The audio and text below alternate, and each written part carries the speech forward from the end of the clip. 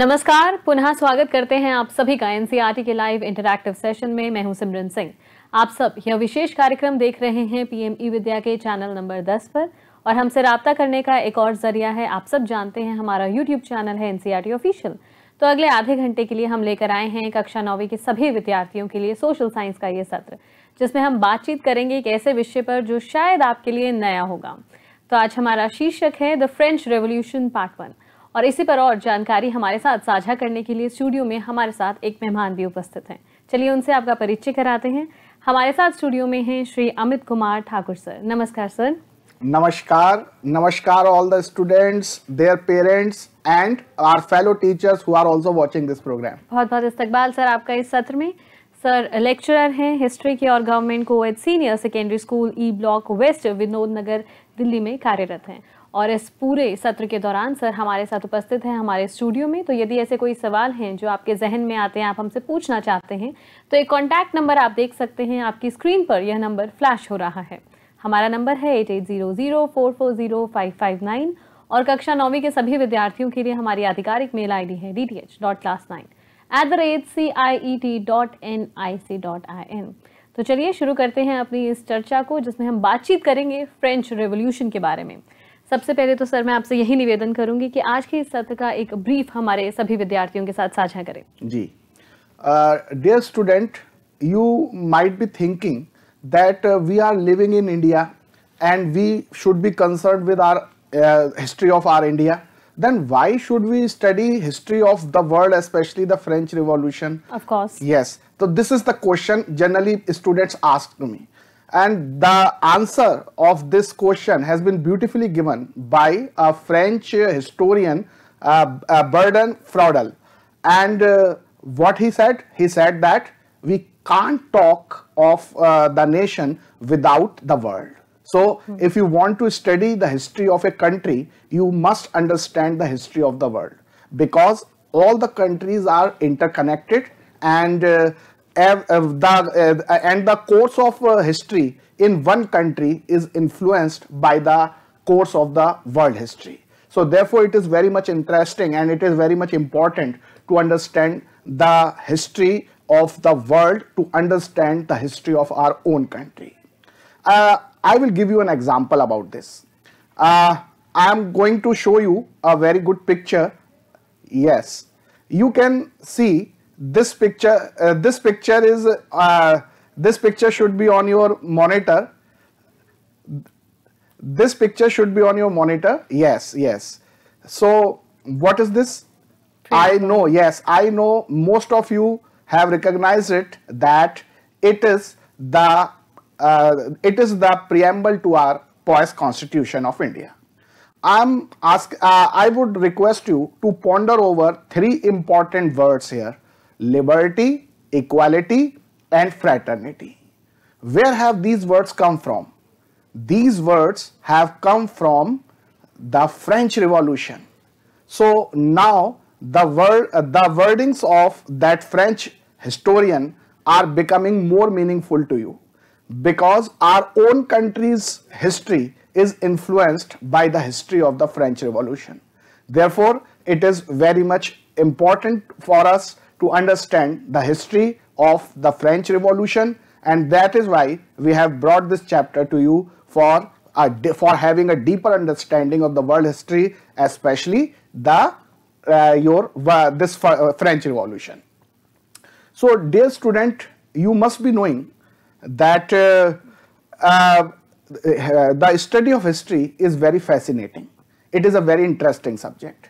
Why it is important? Why it is interesting? Because when we study history, we become a traveler in the time machine, and we go in the past to understand what was happening during those days or in the past. So here today also we are going to ride the time machine, and we are becoming the time traveler, and we are going to Paris, the capital city of France. But that Paris is not today's Paris. We are going to talk about the Paris of 1789. So let us go to Paris and watch what was happening on 14th July of 1789 there. So on the morning of 14th July 1789, the city of Paris was in the state of alarm. The King of France had commanded the troops to move into the city, and rumors were spreading that the king was going to order the troops, the military, to fire upon the citizens. Some 700 men and women gathered in front of the town hall, and they decided to form a people's militia. And they broke into different government offices and buildings in search of arms so that they can revolt against the king. Finally, a group of hundreds of people marched towards the eastern part of the city of Paris, and they stormed a fortress that is used as a prison for keeping the prisoners there, and that fortress prison was Bastille. People around there, people assembled there, and they stormed into that Bastille. And why they attacked the Bastille? Because they wanted to have the arms, and they were hoping that there were arms will be holding there. So when they attacked the Bastille, the commander of the Bastille was killed in that battle, and people released all the prisoners, although there were only 7 prisoners. But the fall of Bastille was considered a very great event in the history of not only France, but in the history of the whole world. I will show you a picture which depicts the fall of Bastille. So this fall of Bastille, soon after the demolition of Bastille, artists made prints commemorating the event. Why the fall of Bastille was being celebrated by the people? Because everyone in France hated Bastille because it was the symbol of the despotic power of the king. Therefore, all of them became very happy when there was a fall of Bastille. So when people stormed into Bastille and they destroyed Bastille, then what happened? When people destroyed the whole Bastille fort, then its stone fragments were sold in the market to all those who wanted to have a souvenir of its destruction. So this fall of Bastille became a very great event in the history of the world. And in the days to come, more rioting were seen in Paris and the countryside, and most of the people were protesting against the high price of bread. When much later, when historians look back upon the time, they saw the events of 14th July 1789 as the beginning of a chain of events that ultimately led to the execution of the king in France. Although not many were anticipating this outcome, but how and why did it happen, we are going to study in later days. And all of you must be knowing that there are some questions in the examination. So one important question can be asked in the examination, that what happened on 14 July 1789? Or another question can be asked, that how did French Revolution started? What happened on 14 July 1789? That was the beginning of the French Revolution. And when you are asked in the examination, how did French Revolution start, you have to explain all this, what happened on 14 July 1789. So after studying, after understanding what happened on 14 July 1789 in France, in Paris, now do you think that's the work of a historian, the work of a student of the history is over? No. The work of the student of history is not over merely by knowing the fact that what happened on a particular day. The actual work of a student of history begins to discover why did it happen. So dear student, we are going to understand the causes of this French Revolution. Why did French Revolution occur? And this is again a very important question from the point of view of examination. There are several reasons, there are several causes of French Revolution, but we will discuss them one by one. So let us start the first and the immediate cause of French Revolution.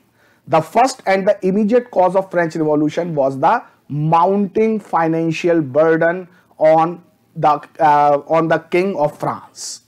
So dear student, in 1774, in 1774, a new king, Louis XVI, ascended the throne of France, and he was just 20 years of age at that time, and he married a young princess, Austrian princess Marie Antoinette. Upon his accession, the new king found the treasury of France was empty. Why was it empty? Because France was indulged in war with Britain for a very long period. This long war had drained all the financial resources of France. And in addition to that, France also had to maintain a very extravagant court at the immense palace of Versailles. Moreover, under Louis XVI, France also helped the 13 colonies of America to get the freedom from Britain. It also costed very much to France exchequer. So due to all these reasons, the treasury of France was almost empty. Now what will the king do?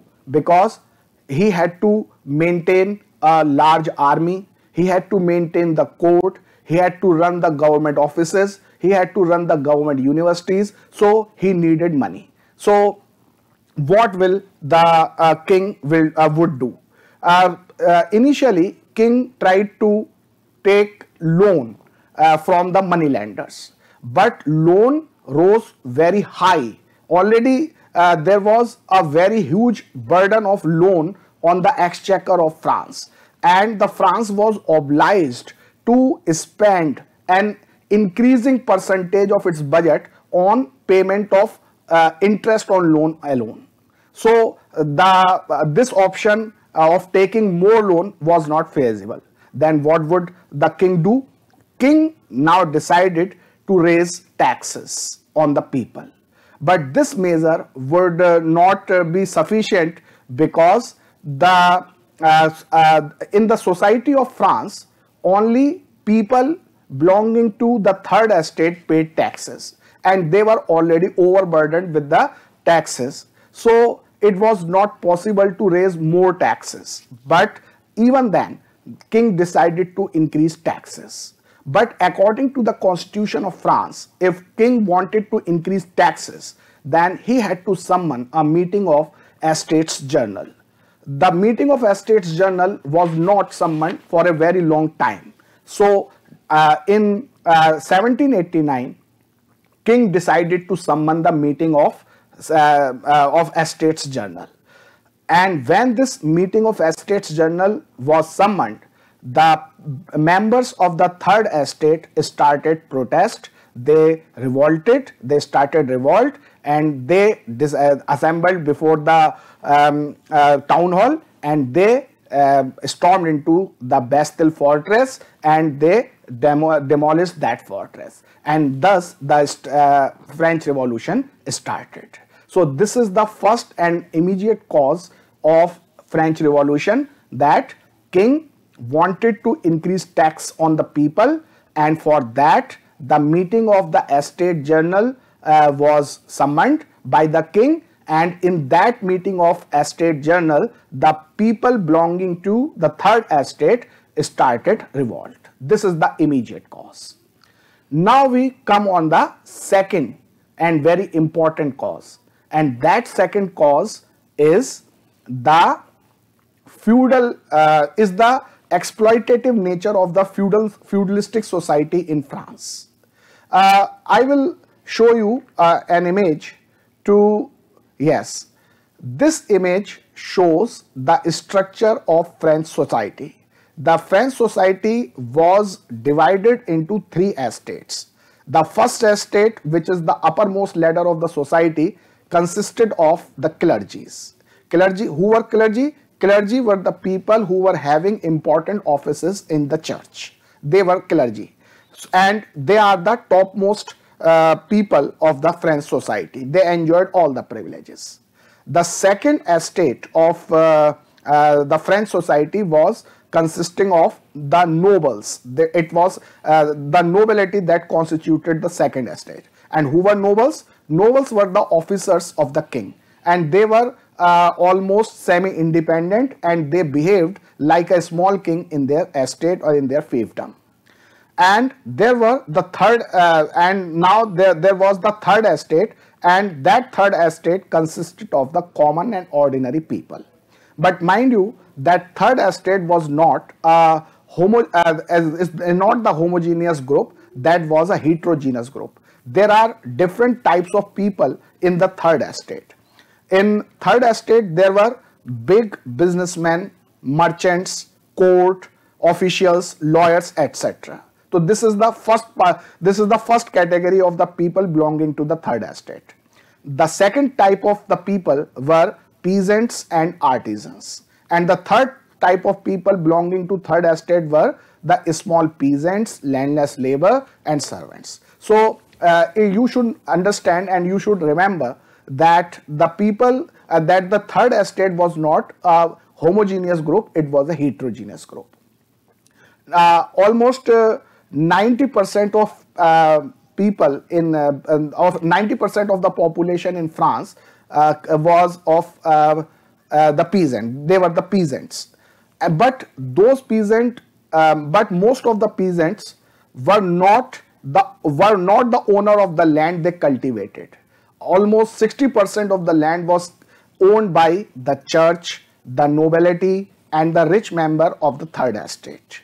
And the first and the second estate, the members of the first and the second estate, that is clergy and noble people, were enjoying certain privileges by birth. And one of the most important such privileges was that the people belonging to the first estate and the second estate were exempted from paying any tax to the estate, that is to the king.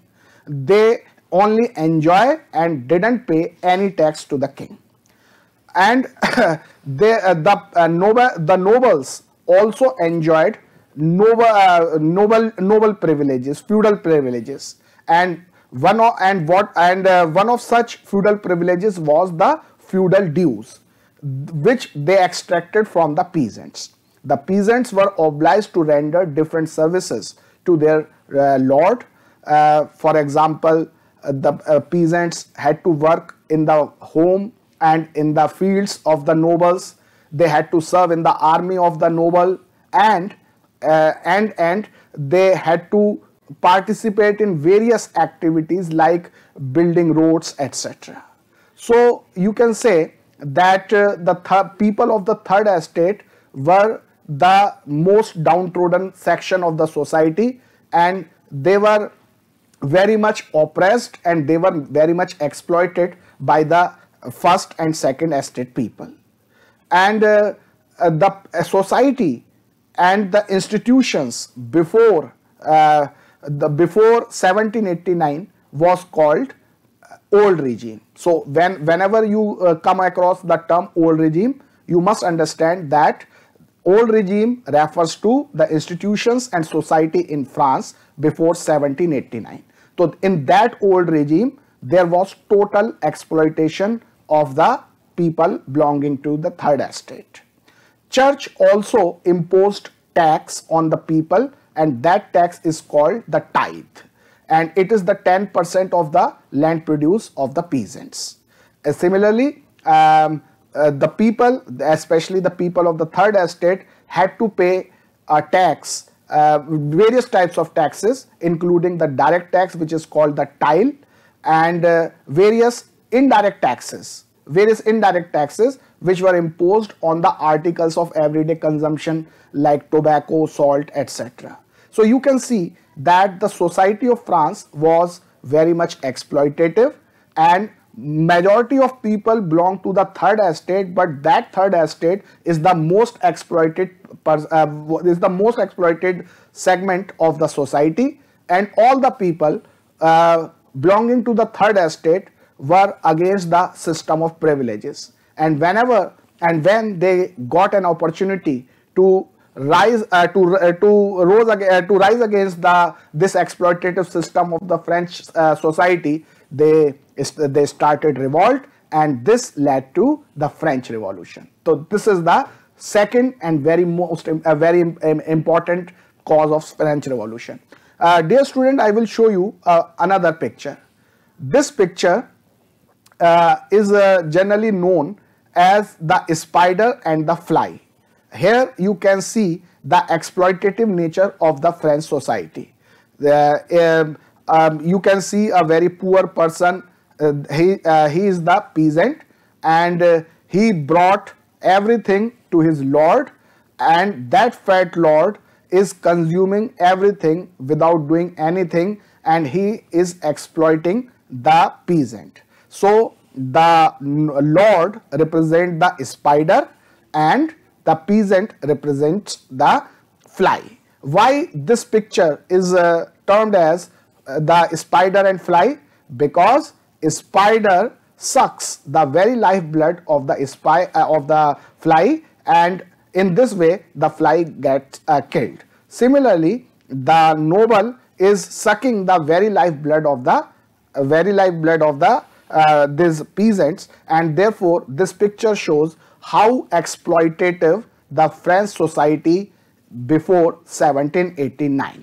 So every person belonging to the third estate wanted to change this exploitative system of privileges, and therefore when in 1789 they got an opportunity to do so, so they quickly rose against this system of privileges, and thus the French Revolution occurred.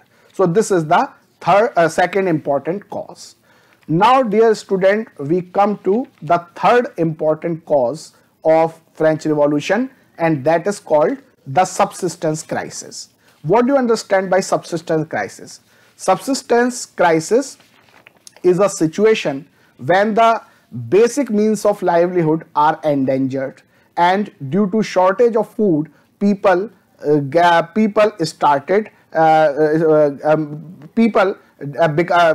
died. Because of shortage of food, people died. This situation is known as the subsistence crisis. So I will show you a very important picture to understand what is this subsistence crisis, and it is an activity for you. You know that we have started this flow chart with bad harvest.